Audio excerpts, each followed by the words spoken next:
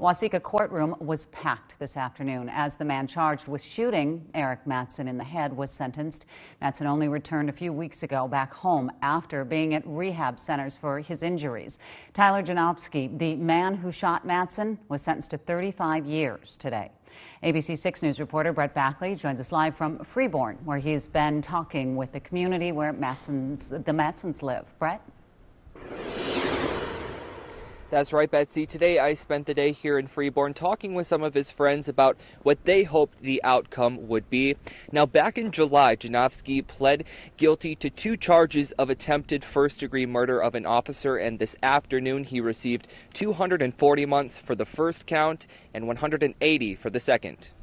The streets of Freeborn are still lined with support for Officer Arik Matson, who works for the police department in Waseca but resides in the small town of 300.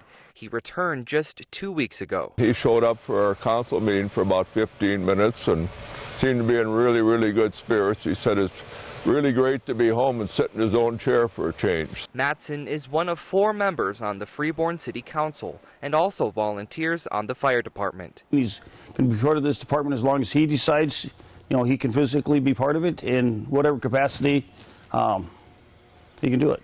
He's part of this community, and he's going to stay that way. 10 months after being gravely wounded in the line of duty, the man who shot Matson is being sentenced. Once I found out it was his sentencing today, it was kind of looking forward to finding out what it is going to be. I'm hoping it's a life sentence myself. I don't know if it will be that much. It's hard to say.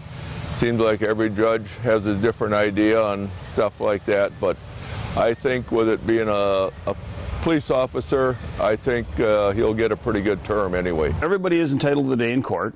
It was a very tragic situation.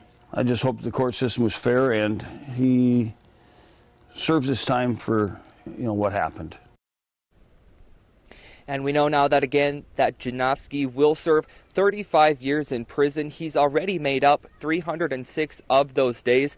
He'll also be forced to pay over $450,000 in restitution. Betsy, back to you.